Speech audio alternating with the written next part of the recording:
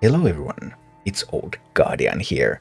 In this N'Zoth event task guide, I'm going to take a look at N'Zoth event task number 4, complete the Captain Galvangar bounty with only humans, elves and dwarves. And this can be done on normal, which is really good for a budget team, because for a budget team there's only 7 available mercenaries, so I'm using 6 of those.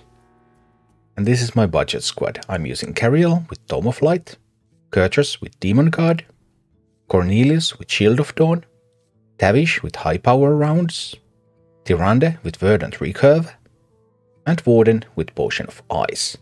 For the climb, I'm typically using Cariel, Kurtrus, Tyrande or Cariel, Kurtrus, Warden, depends a little on the fight.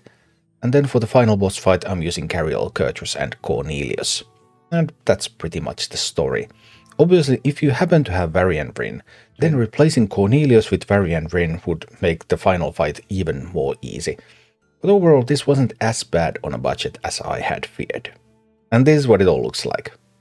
In action. Okay, Galvangar with only humans, elves and dwarves budget edition. There's a total of 7 available characters, so I'm using 6 of those. But we'll see how it goes. With this squad, I probably will need to work on that green one first, the ad. I don't think I can actually take down Galvangar as the first one. We'll need to take down this one first. And then take down the ads and then finally Galvangar. There, one ad is down. Galvangar is going to become immune.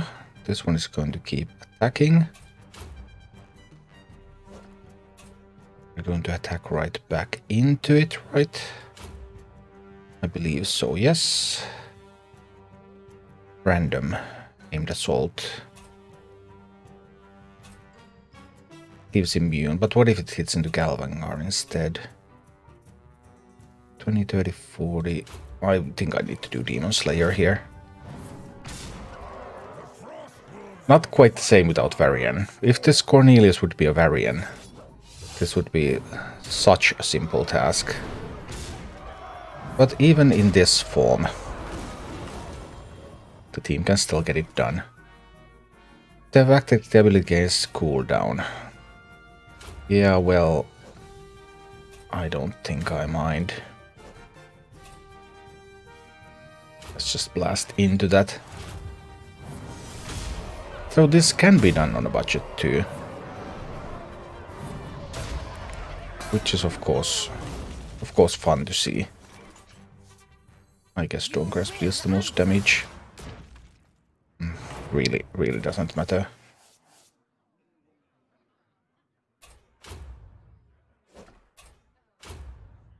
Because we're just going to blast in. Job's done. I'm going to become immune though. Demon Slayer does go in. Oh, Demon Slayer goes in. It's all good, it's all good. If I win the 50-50 roll, then Galvangar is dead. If I don't, then it lasts another turn, but also doesn't matter in the end.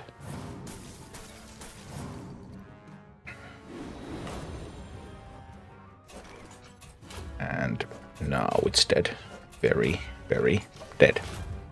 And that's what task 4 completed with the budget squad.